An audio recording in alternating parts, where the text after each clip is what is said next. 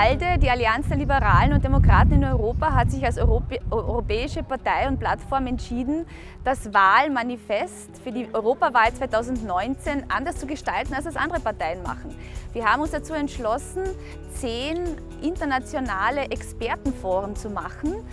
Eines davon hat heute hier im NEOS Lab stattgefunden zum Thema Mobilität und Infrastruktur.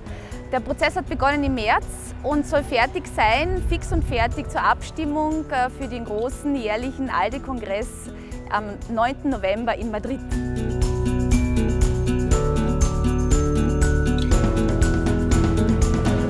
European transport infrastructure is absolutely core for all the European people because it connects. We have the free mobility for people, goods and services in Europe, and if we don't have an infrastructure for transport, it doesn't work. So the whole internal market depends on that. That's why we really have to build on that and think European.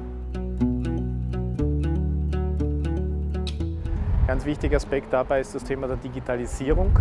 Auch hier haben wir mit dem digitalen Einheitsmarkt, europäischen Markt, schon einiges weitergebracht. Allerdings sind die Veränderungen so schnell und die Politik muss hier einfach sehr, sehr viel mehr tun. Und ich hoffe, dass wir als Liberale hier die Meilensteine für die Zukunft setzen können, dass wir einen gemeinsamen europäischen Mobilitätsmarkt schaffen können. Der ist gut für die Wirtschaft, der ist gut fürs Klima und deswegen letztendlich auch gut für die Menschen.